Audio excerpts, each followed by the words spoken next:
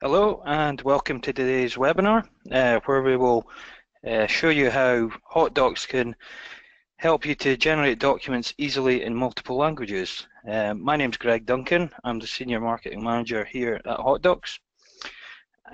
You will see a panel on the right hand side of your screen where you can ask questions throughout this session, and we will take all the questions at the end. So feel free, as we're going through the slides, to ask any questions that you may feel you would like answered on the completion of today's webinar.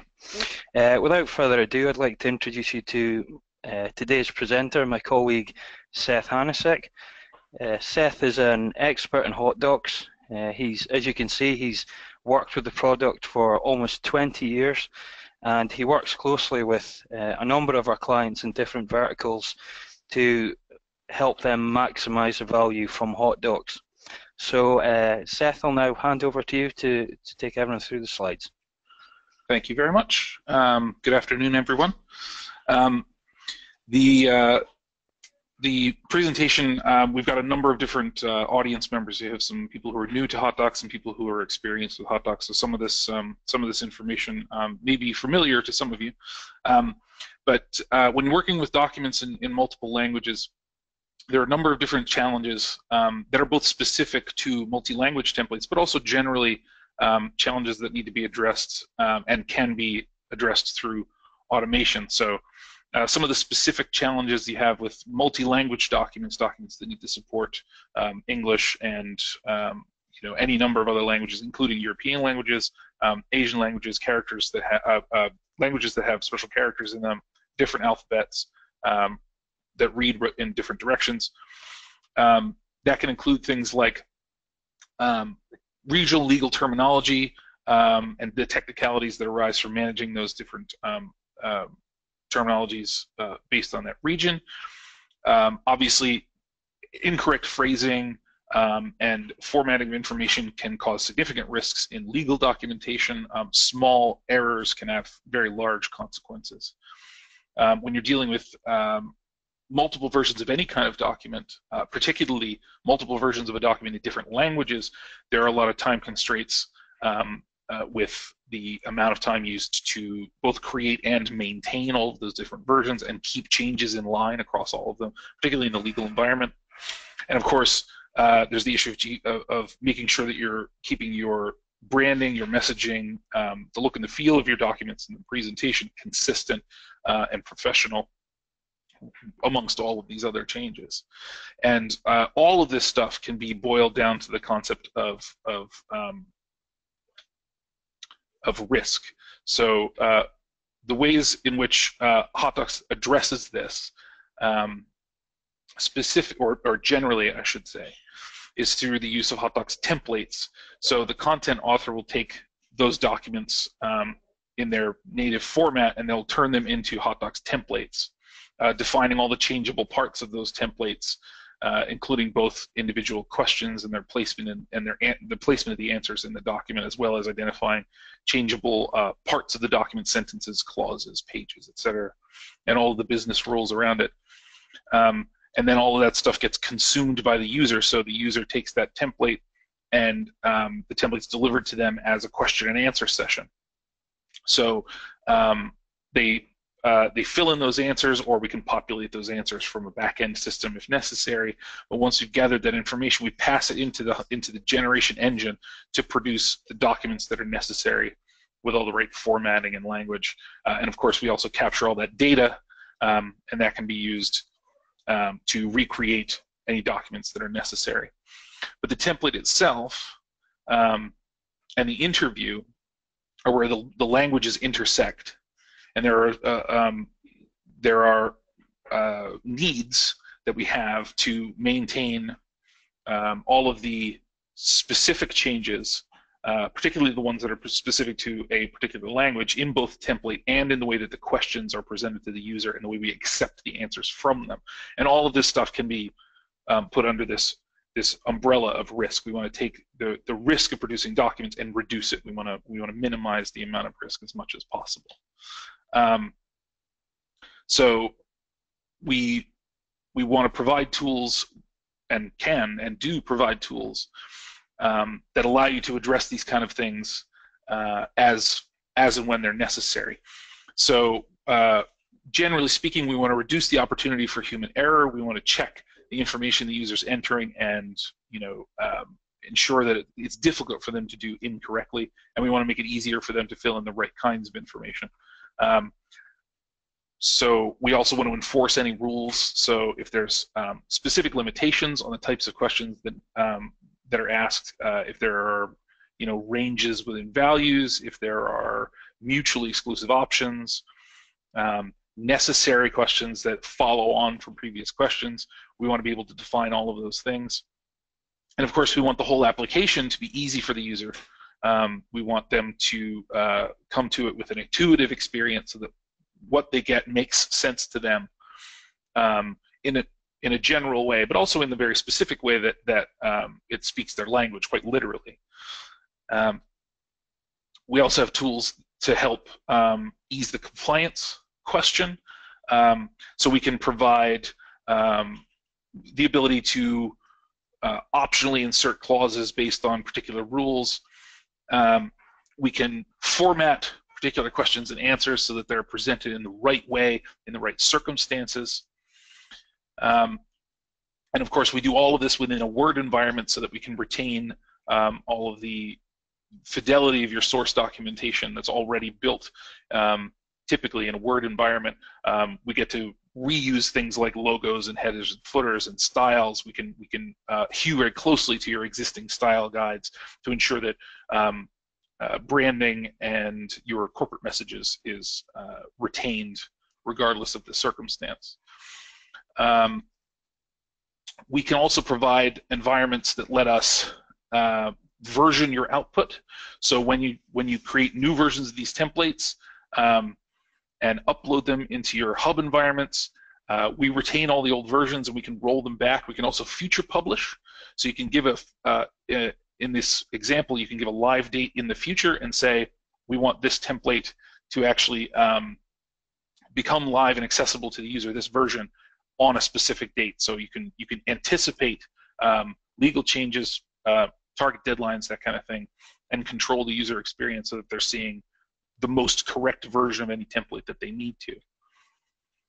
And of course, once we start versioning templates, we then have the ability to go backwards and forwards through those versions for auditing purposes, or to roll back to a previous version in case there's been some kind of error. So we can maintain the best environment for a user possible when we're presenting them with templates of any kind. One of the issues that's very particular to multi-language templates and just regional templates in general is the presentation of common items like dates and numbers. And HotDocs offers automatic translation of dates and numbers in a number of different common European languages. We can automatically format dates, translating things like the months. We can translate numbers into text in a number of different native languages. But even the languages that we don't support natively, we provide tools for that allow us to create translations for dates and numbers, and indeed a number of other specific language needs with virtually any language. We've had proven successes in templates using Arabic, Chinese, and Russian, which are notoriously difficult languages to wrangle. But HotDocs has an environment that is conducive and flexible enough that will allow you to use the tools that are at hand, but also to build new tools if that's necessary.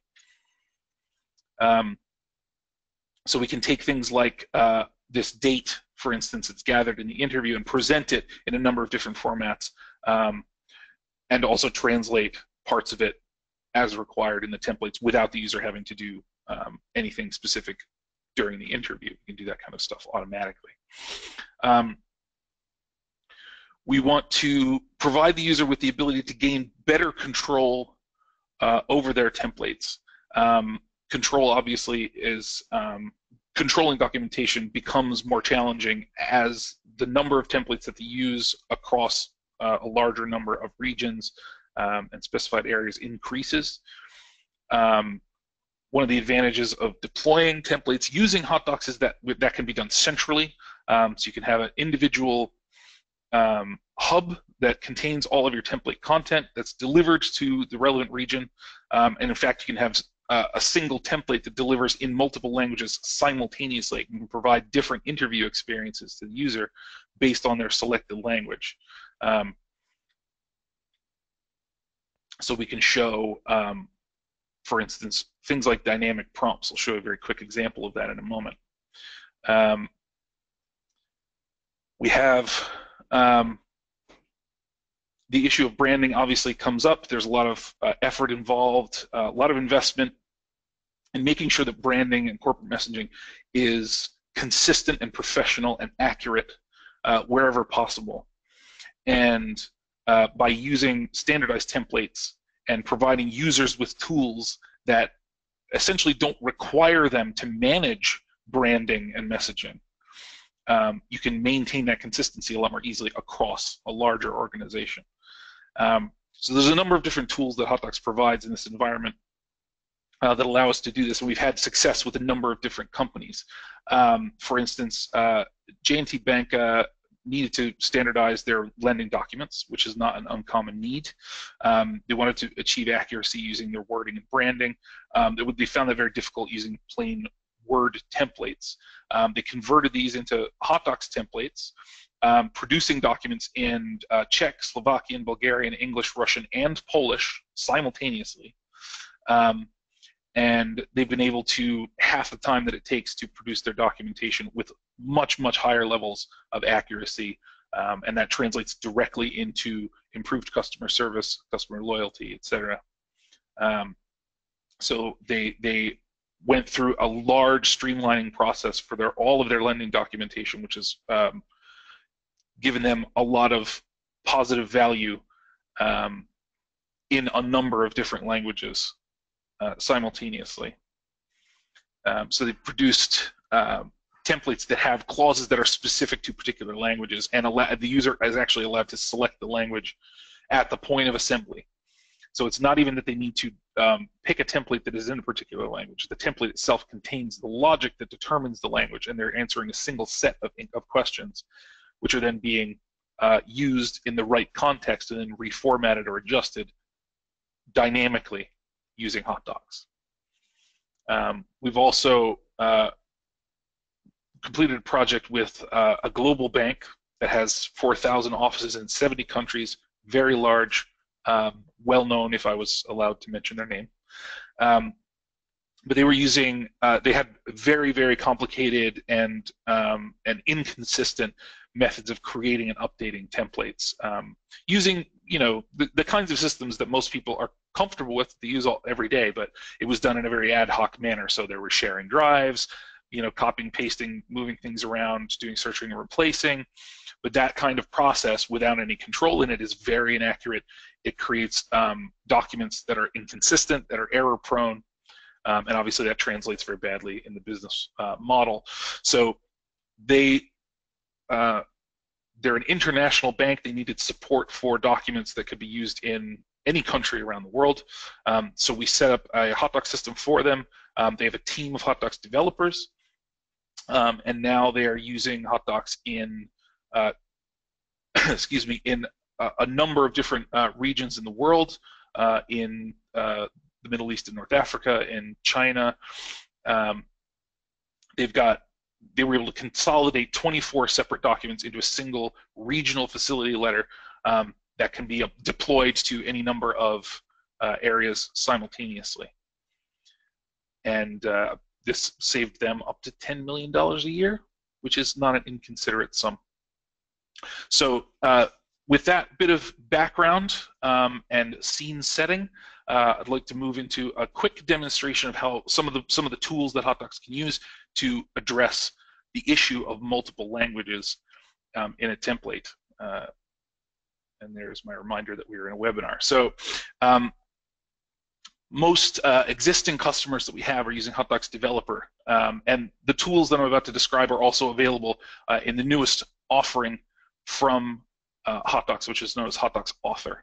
but I'm going to go through the specifics in the developer environment to provide the best value to our existing customers. But the principles are the same regardless of which environment that you're working in. So this template that I have here is an example of an HR registration document. This is basically an employment contract that is in German and English simultaneously. So if I edit this template, this is the HotDocs development environment. We work directly in Word. There's a series of buttons up here to give us access to things, but we have HotDocs fields, and these just represent placeholders for HotDocs instructions, typically things like variables. So we'll ask a question about the notary name, and then their name will be placed in this field. But we are using heavily this language instruction. The language instruction is accessible in HotDocs through the other field button in the toolbar. And the other field lets us create a language field. And the languages that HotDocs supports using this field are listed here. They're just common European languages. And this language instruction very specifically allows us to do dynamic translation and formatting of number and date formats. So if the template that you're using, pardon me, if the template that you're automating uses any of these languages, you can take advantage of this instruction to get access to formats for dates and for numbers. So here we have the date of the shareholder meeting. And in the English portion of the document, we're simply placing that date in the default format in which it's asked. Because the software is English based, we kind of fall back to English as the default language. But we can apply a German format to the same data in the corresponding German translated paragraph. But if we give it a German translated format, this language instruction will know how to translate this format, so that when we assemble the template, it will ask this question one time, it'll ask the date question one time, but it'll place the answer here in English and here in German. And it will do that for dates and for number variables. So you'll notice the language instruction has these settings, which are available for the thousands and decimal separators. Because in Germany and in a number of different European countries, numbers are formatted in the reverse way that they are in the main English-speaking countries in America and in Britain and in a lot of other English-speaking countries. We use a comma for the thousand separator of a number and a decimal point for the decimal separator. But in Germany and again in a number of other European countries, they reverse the use of those symbols. So a German number would use a decimal for the thousand separator and a comma at the decimal place. So you can define what those characters are for any specific chosen language, and it will allow you to create number formats that use those symbols. So we have further down. Oh no, we don't. That's right. Apologies. We can have here the nominal value of the shares, which we can set up as a number value.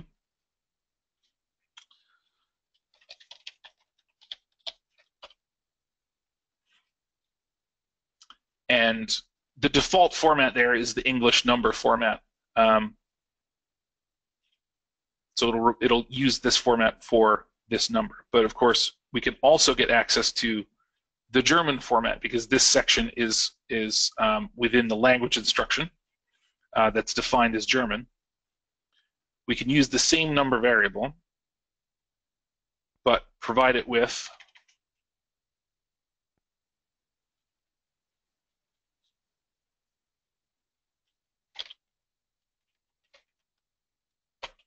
this German number format.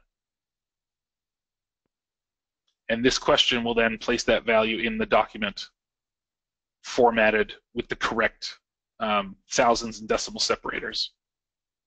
So we test assemble this.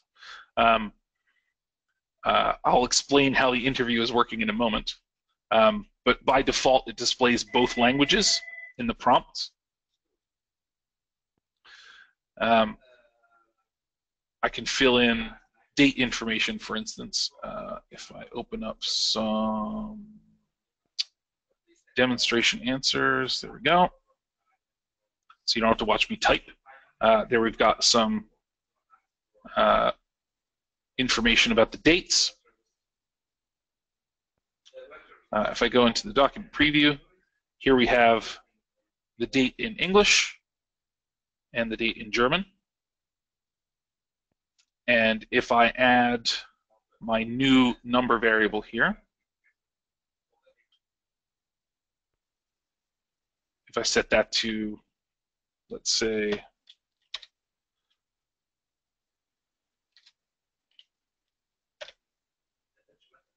oh, we need to allow a couple of decimal places, otherwise we can't illustrate what the decimal places look like. If we take a number variable and give it, a value that displays thousands and decimal separators, and I go into the document, actually, in the interview, I can right-click here and jump specifically to that answer. Oh, yes, it is.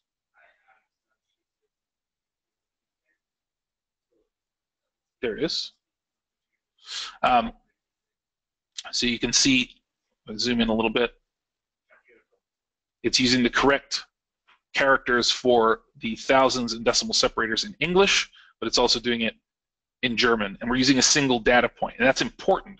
By asking one question, we're limiting the opportunities the user has to enter incorrect information. So we really only need that information one time. We just want to be able to present it in different ways, and Hotbox can do that natively, which is good.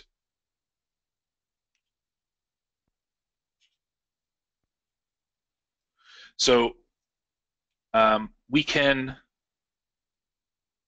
also deal with things like dynamic prompts.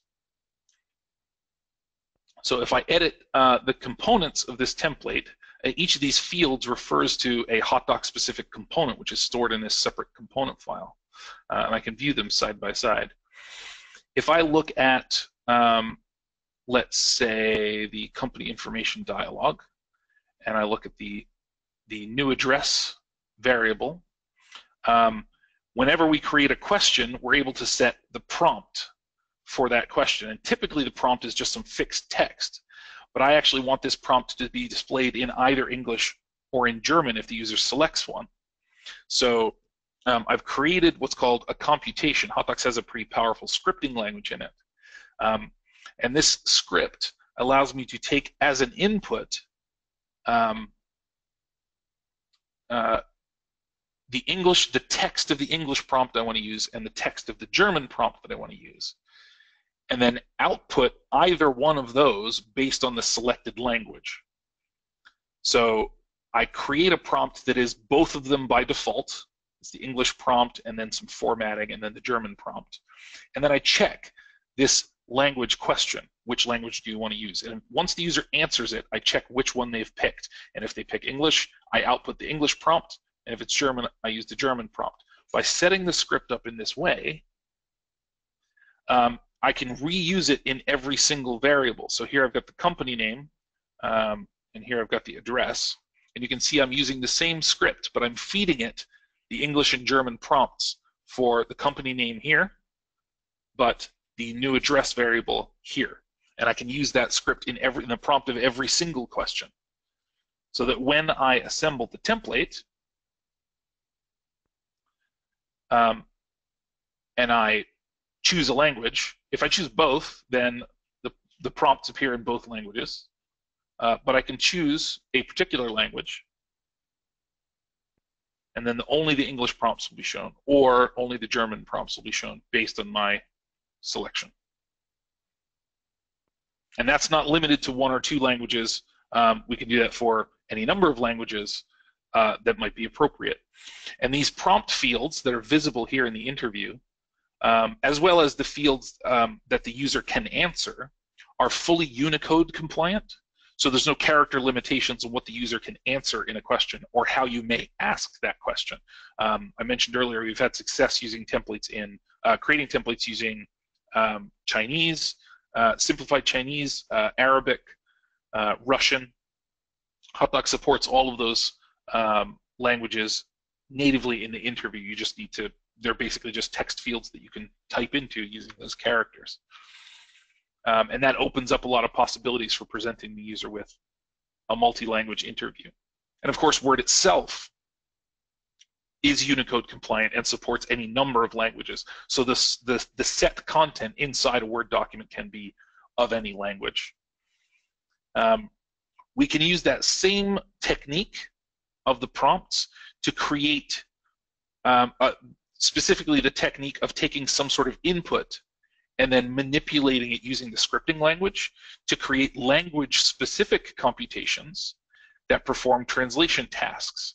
So we can have, for instance, a German translation computation that takes some gendered text and determines the gender of a particular term, and then will create the appropriate German wording based on the resultant gender. So there are a lot of languages that are highly gendered, and we can write scripts that will take inputs and gender that text and output it that way.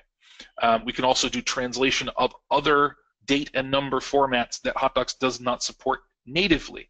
So if the language you're using does not appear in that language instruction, we still need a way of creating, translated dates or translated numbers. And we can do that using the HotDocs scripting language as well. So I have an example here of a template that was, I would love to claim as my own, but it was actually developed by one of my colleagues, that uses a very specific computation that he's written to convert numbers into Russian.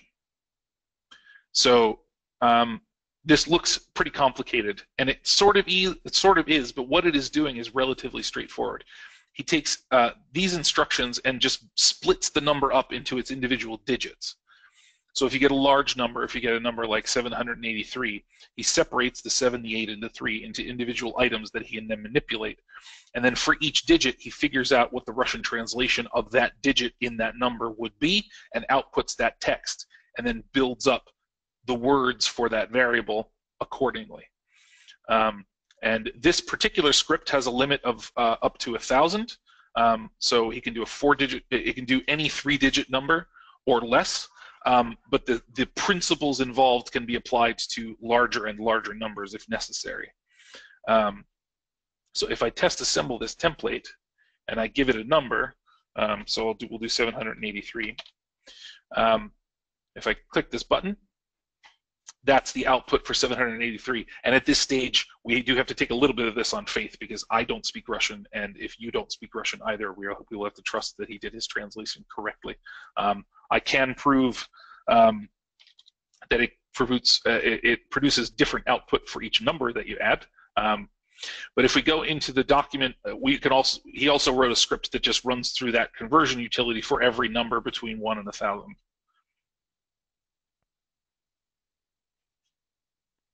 And that particular computation can be reused in a template anywhere there is any number. It takes a number as its input, and its output is the text translation of that number.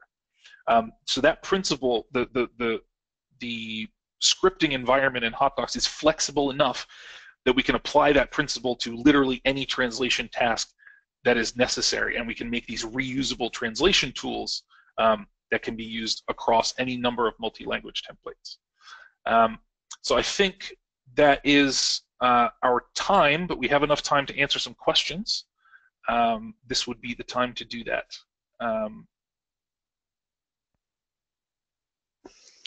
Thanks for that. Thank you, Seth, for that overview. Yes, we've got some questions here. Thanks for the overview. It was quite technical in places. That was trying to strike a balance between our experienced HotDocs users on today's webinar and some of you that are maybe a bit newer to the product. So We'd be happy to take any questions following this session as well. So the first question I've got here is, does HotDocs work? And we've kind of answered it throughout the session, but does HotDocs work with Mandarin and other character-based languages? That is a very common question. I don't mind addressing it explicitly again. So languages that use, I guess, alternative alphabets, alphabets that are not the same English alphabet that you and I are used to, so things like Cyrillic, traditional Chinese, Arabic, Japanese kanji. HotDocs supports all of those characters, so all of the text fields I mentioned, things that are visible in the interview, like prompts and help text, the answer fields the user can type into, and of course the base Word document itself. All of them are Unicode compliant, and the Unicode standard supports all of those different languages. So there's no problem at all using those language characters to develop a HotDocs template. And a couple more here that have just come through. So one is, how many documents can you create with HotDocs? Ah, wow, that is almost literally the same question as how long is a piece of string.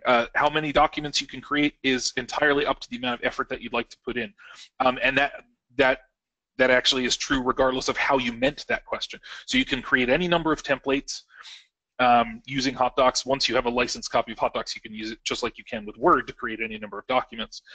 But you can also have HotDocs create any number of documents from a single interview. So you can actually have an interview produce multiple documents from different templates as a kind of automated process.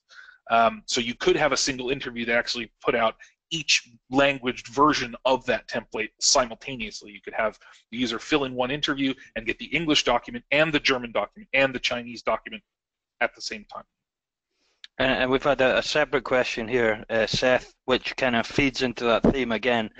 And that's, can you create more than one document at a time? Yes, indeed. So there's a couple of mechanisms in HotDocs for doing that, but the most fundamental one is just an instruction in HotDocs called assemble, which is more or less what it sounds like. It just assembles another template after the first one is complete. And you can give it certain properties that say, when you assemble this next document, you don't have to ask another interview. And it will just silently pump out all of the assembled documents in a row using all of the same answers. Okay, thanks, Seth. That's all the questions we've got, but we will be following up this session with an email where you can register for the recording, and also feel free to ask us any additional questions you may have, and schedule a demo if you would like to see more of the product in detail. Okay, thank you all for your time this morning or afternoon, depending on where you've tuned in from, and thank you again. Thanks, Seth. Thank you. It's been a pleasure.